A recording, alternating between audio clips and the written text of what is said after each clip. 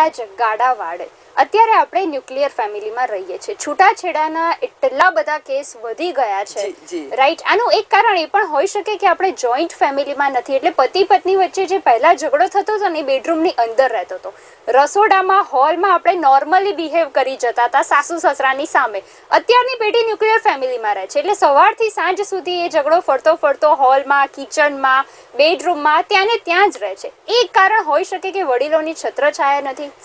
એમાં તો કોઈ ડાઉટ નથી. તો આખા જે ફેમિલીની જે કહેવાય ને, આપણે જે ગણતર ને ભણતર ને જે આપણે કેરેક્ટર બિલ્ડિંગ કહીએ છીએ, કેળવણીઓ કહીએ છીએ, એ નાના બાળકને કેળવણી ખાલી મા બાપ નથી આપતા.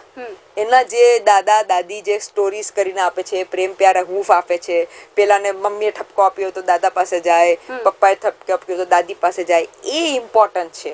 અને ત્યાં ઘડતર થાય છે, ત્યાં એ લોકોને ખબર પડે છે. they also understand what is generation gap, they also understand communication between. ભલે આપણને નહીં લાગતો હોય, પણ નાના બાળકો તમારા મારા કરતા બહુ હોશિયાર છે, એટલે they understand this gap. આ મુદ્દા ઉપર વાત ચાલુ રાખી.